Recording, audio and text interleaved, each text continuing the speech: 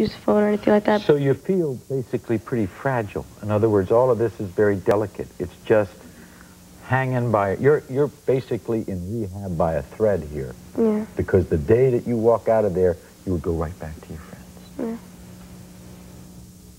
Tina, sound familiar? Yep. How old are you now? 19? 19. When did you start? About 1.5 years ago. How did you get involved? I mean, you weren't 12, you weren't 14. It was You were just 17 or so. one of my best friends introduced me to all, his friends in La Familia. But guns have affected your life, haven't they? Yeah, they What have. happened to your boyfriend 2 months ago? 2 months ago, he was stabbed in an argument, and he was protecting his friends. He took it for a friend, and 4 days later, he died. And what happened last week? Last week, one of my friends was found in his living room, shot in the head. What's happened since you've come to New York City? Well, I got a phone call last night from my best friend, and there's been 2 drive-bys and a shootout. Members of La Familia, your group. Yep. Do you like them better than you like your family? I like them as much as I do love them. I love them. They're my friends, We're like a family. We stick together. I have talked to young women, girls, in situations like this. And what drives me crazy, and I think drives a lot of our audience out there crazy, is how do you say that you want more and would do more for your friends than you would your family? How does that happen? How does that take place in your mind? Well, I don't go around shooting people and hanging out with my friends because I want attention. I do it because I feel that they love me, and I consider them my family. I do, and being around them makes me feel secure, more protective, and when you're gonna get into a fight with somebody, like let's say in the corner street or anything, you got your friends to back up. When I go to my mom, sometimes I come home from school and say, "Oh, Mom, I got into a fight." She wouldn't care. She was like, "Oh, what happened?" I told her. She's like, "Whatever." If I was with my friends, I have backup. I have somebody to talk to. I feel very open with my friends. You sound tough and rough and mean. Do you want to feel that way? Yeah. You want to feel that way, Tina? Next, we will talk to a 15-year-old who tells us why she carried a weapon after this. You're just protecting yourself, making sure you don't get in the crossfire, make sure you don't get hurt. And it's just one big thing. You just got to be careful, and most of us are. And that's how it is. Some people get hurt, some people are lucky, but everyone's time comes. Years old. She's still in a gang. Christine is 14. Michelle is 15. And Christina is 16. All have used guns, knives, and their fists to protect themselves while in a gang. Christina, where did you get a gun? From my mother. I stole it from her out of her closet. When did she find out that you had it? I guess about a year or 2 years after. Would you take the gun to school? Yeah, I took it everywhere I went. Did your fellow gang members know that you had a gun? They would borrow it sometimes and bring it back to me 2 days later or something. No compulsion? I mean, you sound like this is just everyday life for you. It was then. It was? Yeah. Michelle, you don't really look like that, do you? No. Right. We've helped you with the disguise a bit, right? Yeah. What are you afraid of? Well, I've done bad things and also have a gang after me. You have a gang after you. Why? It's pretty much a long story. Yeah? Yeah. You've done some bad things. Have you shot a gun? Yep. Do you feel powerful and proud to shoot a gun the way Christina describes being powerful with a gun? Yeah. Yeah. You're in control. You're in control, boy, and you're smiling and everything. Yeah, you're in control. Do you ever think about what you could do with that gun? I didn't care. You didn't care. Why didn't you care? Because that's the attitude your friends had in the gang? Just the way I felt. Just the way you felt. And those around you felt the same way? Mm-hmm. Yeah. Christina, are you in the gang still? No. Why not? Well, I was put in a treatment center, but I've been away from my home for about 2 to 3 years, living on my own, basically. living on the streets, taking care of myself, and being with friends that were in gangs who took care of me. What's the deal with the colors? Is this a color for La Familia? Yep. Huh? La Vida. How do you know? I mean, in other words, what is it that shows your fellow gang members that you're wearing the colors? Bandanas. Bandanas? And Just the colors. just the colors. Not the... No, that's our thing. That's your thing? Yeah. That's the two of yours thing. Okay. What did your parents say when they found out that you were in a gang, Michelle? Shocked. Shocked? Well, my mom had a funny idea that I was, because I always tagged up into my room and everything, but she never thought I was in it. What would you tell her? I don't know, she was like, what is this gang stuff? And I'm like, no, my friends. And just like recently she found out that I was in it. She was shocked, but she had a funny feeling. And you're still in it now. Do you ever think about leaving?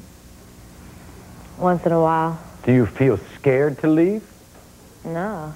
You could walk away and it wouldn't be any problem. I could, but I don't want to.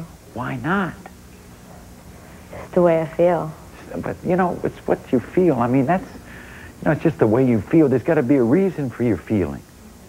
What are the reasons for your feeling? Because I've been with them for 3 years. How can I just, like, walk away? They're your family, right? Yep. What's your mom? My mom's family, but it just is different. They were always there for me. Yeah. What was the initiation like in your gang, Christine? I had to fight 5 girls for 2 minutes. You had to fight 5 girls for 2 minutes? And stand off. I couldn't fall. Fists? Yeah. That was how mine was, too. Yep, mine too. Other initiations are having sex with a gang member or the leader of a gang member or a couple of guys. I never had to go through that, but a lot of my friends did. Yeah. What was your initiation was the same, Christina? Yeah. What did you have to do? I had to fight 5 girls. They were huge, and I was not allowed to fall. And how old were you at this time? 14. You were 14 years old. Did you stand up the whole 2 minutes? Mm-hmm. Did you get a bloody nose? Oh, yeah. How old is the oldest person in that gang? The one I was in, Yeah. I don't know, maybe like 25, 23. So a 25-year-old would take a 14-year-old and tell her that she had to stand up for 2 minutes and fight 5 girls. She wanted to be in the gang, yeah. Yeah. Yep. Was there ever a gun put to your head? Yeah. Yeah. What was that about? I was hanging out by myself with maybe like 3 of my friends up at Subway where we all used to hang out, and a gang that we were against came up and they recognized me and held a gun to my head saying that they were going to kill me. And that's why I got my mom's gun. Tina, do you know who she is? That's my boyfriend's sister. That's your boyfriend's sister. Your boyfriend who was killed. 2 months ago. Did you know about all the gangs? Not really, no. I heard, he told me, but I didn't think it was that serious. You didn't think it was serious? No, not like this, no. Not until I went down there after he got stabbed. And then I saw everything. But I don't, know. Is there anything you could tell her now about gangs? She should see it for herself, really. Because she knows, she saw my family, she saw what we all went through. So she was there throughout the whole thing. Did your parents know that your brother was in a gang? No, they knew, but we just thought it was just, just people he hung out with. This is what I don't understand. How come we don't know? How can these people take a gun out of her house for 2 years and nobody know? How does that happen? How does that happen? Guess who was most surprised to find out 2 of these girls were in gangs? Their mothers. We'll meet them next. Usually, like, when we're bored or anything, if we're bored, that's when you get in trouble because we just like to break in instant and stuff. If we don't have a ride anywhere, the first thing we do is go for a car. It's not ours. We go there. If we have a car, we want our own speaker systems and our own stereo, so we just take other people's. The gun. I didn't know the gun was missing for almost a year. And then when I cleaned up the closet one day, cleaning out some stuff, I looked and the gun was gone. And I kept thinking that an old boyfriend of mine may have taken it. And it never even dawned on me that she would have taken it. It wasn't until later that I found the case that the gun came in her closet. And I just couldn't believe it. I still just felt like, no, there's no way. You felt betrayed? Oh, betrayed? Yeah, I felt betrayed. I felt afraid, too. Only after that did you start asking questions? Yeah, I asked questions, and she didn't tell me a lot. She told me a little bit. Well, let's talk about how that discussions go on. Did you say, Christina, where you been? Who you been hanging out with? Who are your friends? Do you do all that? I knew her friends. They came to my house. I knew her friends. Lots of them came to our house. Nice people, nice kids? Most of them were nice kids. I can't say they all dressed, you know, to what I would think was fine, but they were all nice kids. Some of them would sit there and call me Mom and sit and talk with me. They really were looking for attention. And these were the same people who would go out with guns, rob people, steal, yes, shoot guns, drive-by shooting? Mm-hmm. From our neighborhood, from our whole area. They'd hang out at the movie theater, and she'd be, Mom, come on, pick us up. Pick my friend up, and I'd pick them up and drop them at the movies. So you thought you were just like every suburban mom, taking your kid to drop them at the movie theater. I'd even say, you're not hanging out in them gangs, are you? No, they hang out at Subway. That was just another gang, that's all. Were you ever afraid, Christina, that your mom would find out? No, there wasn't anything she could do about it. Boy, oh boy. Boy, oh boy. Karen, what about you? How are you with Christine? I confronted her for probably, it started about 2 years ago because I knew she was on drugs. I didn't know what, but the reactions that she had to our conversations, questions, the home life. But I didn't know she was in a gang, actually, until the school called me one day. And the fights and things, they called me down, and I'm like, this is not my daughter.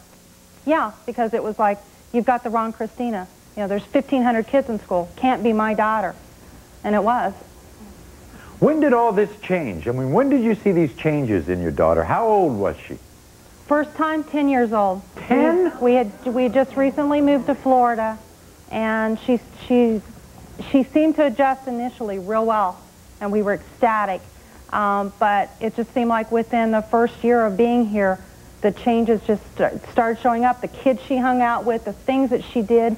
She tried to take her life when she was in 4th grade because one of the other kids in school had done it, and their parents decided that they would never hassle them again if they just wouldn't do it again. And she thought, well, maybe she could do the same thing.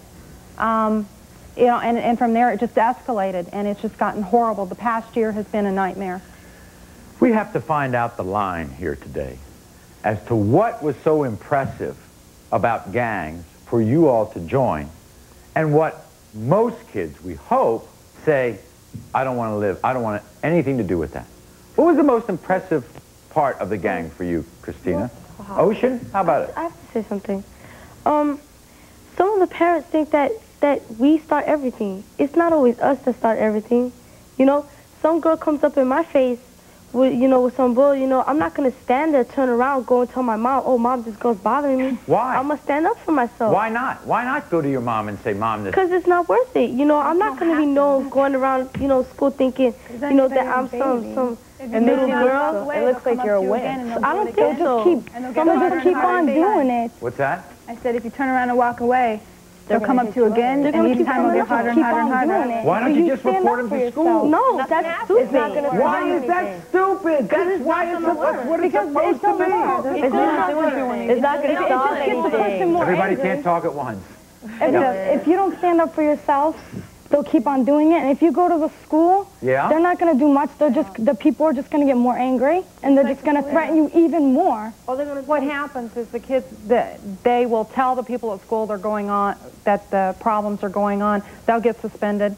They'll get sent home for a day. Or what eventually happened with our daughter was that they just kept pushing her to the next grade because she was a troublemaker. She could get good grades when she was at school, so it was just push her through, get the trouble kids out of there. You know what a lot of parents in this audience, studio audience, and a lot of parents at home are saying about the two of you? You lost control. Oh, yeah, we lost control. I agree. My daughter was beating kids up in school. I mean, I couldn't believe it. Mothers were knocking on my door saying, I'm going to sue you because your daughter just busted my kid's lip open. But what, And it's not, we don't do stuff like You that. don't agree? I lost control of my daughter. I agree, totally.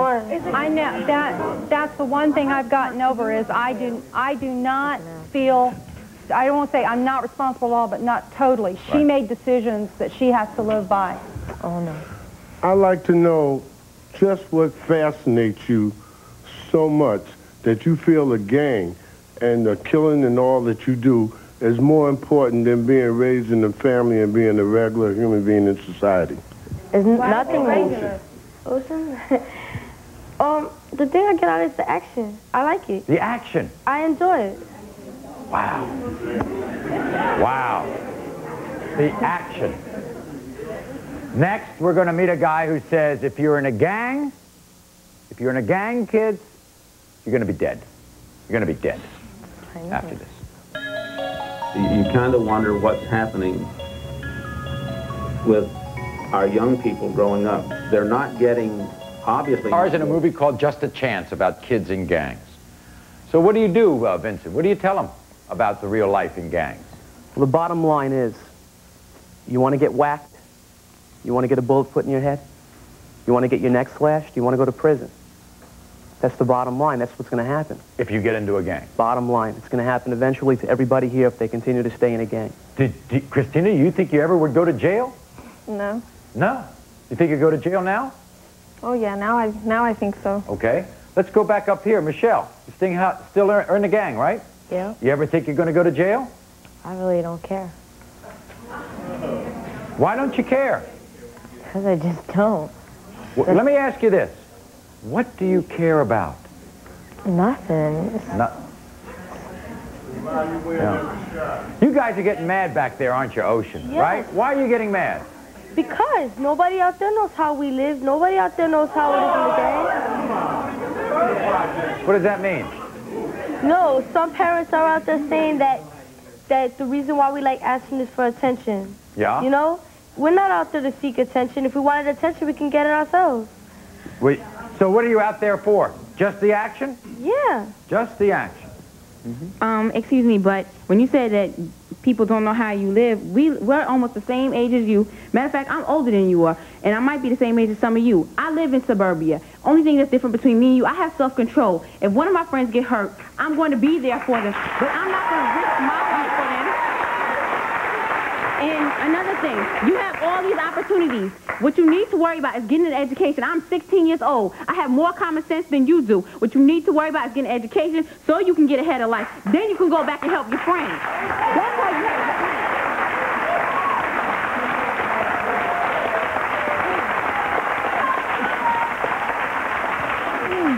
First of all, when you get into these groups, you have to even question the gang members of these groups, because if they're older than you and they're still doing these same things, what are they leading you to? They're poor role models for you.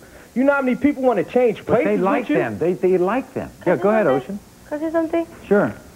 What I'm telling you now is how I was. I have been in a rehab for a month. I am trying to help myself. Right. Okay. And I think that's great. And I think First that's of great. all- So let me ask you this. In 1 month, how do you feel differently now than what you did a month ago? Well, first of all, I don't do the things that I have done back then.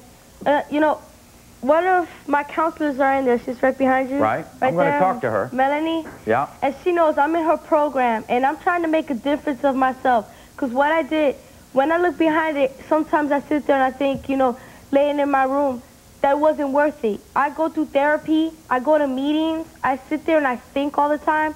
It isn't easy for me. I went through 3 years, practically, being in a gang. It is not easy for me to just get out of it. I'm trying to help myself. It's not like I'm still doing the same things I did, you know? I understand. That's what I'm trying to say. Let me ask Melanie this. What's the difference, Melanie, would you say, between Ocean and Michelle, who's sitting right next to her, who's still in the gang? Not a lot. They both had a lot of life traumas and a lot of childhood negative experiences. So if you talk about a family base to go home to after school, they don't have much of one. Their mothers are busy taking care of the other kids. Right. And what chance you think Michelle can get into rehab, or Michelle can get out of the gang, or Michelle can go a different way when she says she just doesn't care? Yes, I do. It's a long, slow process, because we're a 6-month program Right. where I work, and it takes a lot of time. And they have they have ups and downs, and Ocean there has had an incident already there. It takes time. You know, they've been living this way for a long time. What would you give her chances? Wow, I know them both, and I love them dearly. 99%. You think they're gonna make it? They're great girls, and they have our support at the facility, and they know they have their positive peer role models now, their friends from the center, and I think they'll do great. All right, Christine, as I came in today, I saw you. You were really upset. Yeah, I was. Why were you upset? These two girls in the back of me, I've seen them around, and they hang around with some of the ex-gang members that I used to be with. And I just found out today that one of my best friends was killed last week, and his wake was Friday. And not only that, but at his wake, there was a shootout. There was a drive-by. It wasn't enough that he died, that there was a shootout at his wake. Yeah. We'll be back after this.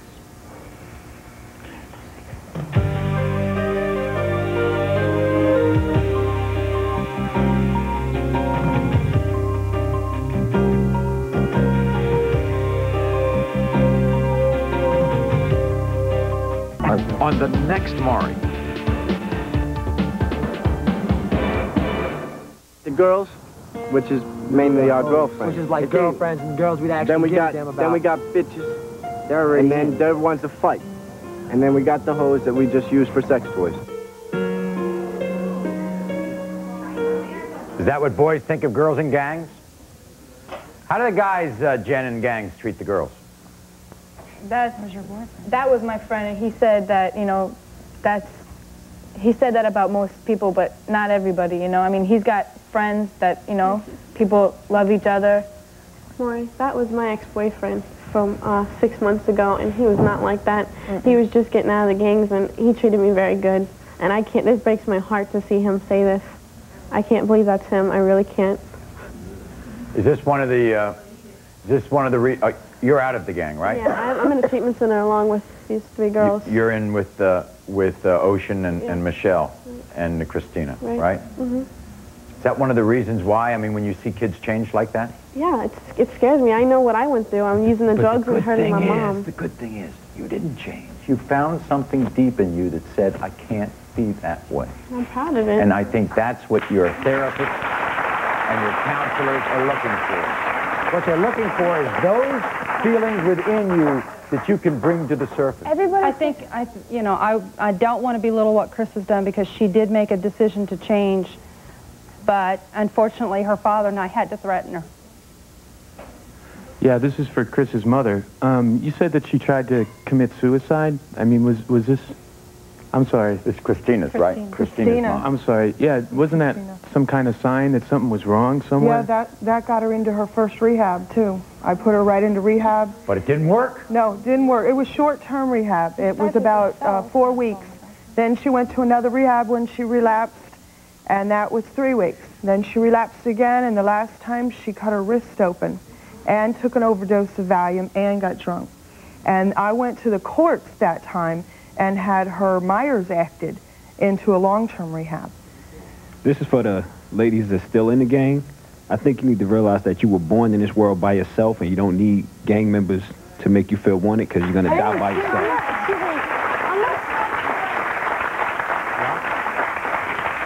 Go ahead, Tina. I'm not still in the gang, okay? Ever since my boyfriend was killed, I've stayed away from it because I can be next. All the shootouts. But this is only a month ago. 2 months ago. And another one of my friends died. I don't want to be next. Everybody thinks that it's so bad, right? But I don't go out and I don't pull guns. I don't use guns, okay? But does that make you the different? I mean, is that the difference? No, it's not that. I don't go around doing stuff like that. I wait until somebody comes to me. I don't go out and start fights. Why would you even want to be around those people? Because those are my friends. That's who I get along with. That's who I like. I don't like not friends. Maury, can I say something for a second? Yeah. Kids that the problem is a lot of kids that are young are getting recruited because they don't draw as much heat.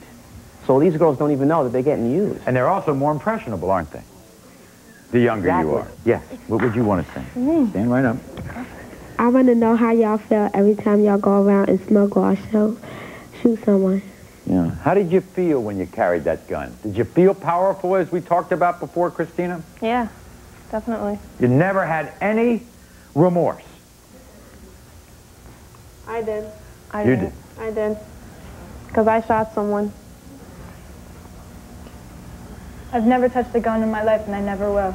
I don't think that it's right to go around shooting people. I mean, if that's what somebody's going to do, then they can do that, but I wouldn't shoot anybody. Neither would I. Yeah. Yes. No need for weapons. Yes, my question is to the parents. I'm a parent of two young ladies. One is 20 and one is 15. The question is, was there ever any signs that you could detect to determine that your child was going astray? I mean, or going to get into trouble. Going to get in trouble. Yeah, for me, there was a lot of signs. I mean, they just all came about slowly. Skipping school, the low grades, I mean, that's the way it always was. I mean, when I was growing up, if we did bad in school, I mean, somebody was going to be on your butt. You do. I mean, you know, we've talked to teachers. Christina has been in 6 different programs. It's not like we ignored the signs. It's just trying to get to the grit of the problem. And unfortunately, the girls have not always been honest with us, which I'm sure everybody realizes. And you can't help someone who will not help themselves. I would just like to say that I think one of the problems here is that none of these girls up here understand how precious a human life is. And some people would blame that on your age, but I'm 17 years old and I understand it, and it scares me to think that you're part of my future. But why is that? I mean, why is us up here are like that. I was in the gang when I was 14. I'm 16 now, and yes, I value my life. I'm trying to change, okay? You guys over here, I'm living in Florida. You don't know how much hard I'm trying to change. I'm trying I know you're trying to change. I'm proud of you. I'm proud of you. And if you guys have problems that, oh, well, this is my life, and I'm trying to deal with it. I'm trying to help myself, and it isn't easy. I'm trying to do it. I haven't seen my father since I was 6 years old. My father's living up here. He doesn't even have the guts to call me, find out how I'm doing. You can't blame it on somebody else, though. It's your problem. We'll be back after this. I just wanted to be cared about, so I did whatever it took to have the feelings of being cared for, and I guess that took being in a gang, you know, because that's what I felt. They take advantage of you a lot, and if you want to or not. You know, that's a situation that I was put in that basically ruined part of my life, you know, because that's something that's very hard to deal with when that happens. I've been threatened by gangs once in my school. Well, many times I've been threatened by people, but I was threatened by a gang, and 12 boys, girls? Girls. They surrounded me. They said they didn't like the way I looked, the way I dressed. In school, they surrounded me. They told me if I came around them anymore, they were going to hurt me. They said they would get me after school if they couldn't get me in school, just because they didn't like the way I looked or the way I dressed or whatever. And how did you react to that? I get it from some people, you know, but I've learned to deal with it. How do you deal with it? Well, I'm going to be who I'm going to be, and nobody's going to stop me.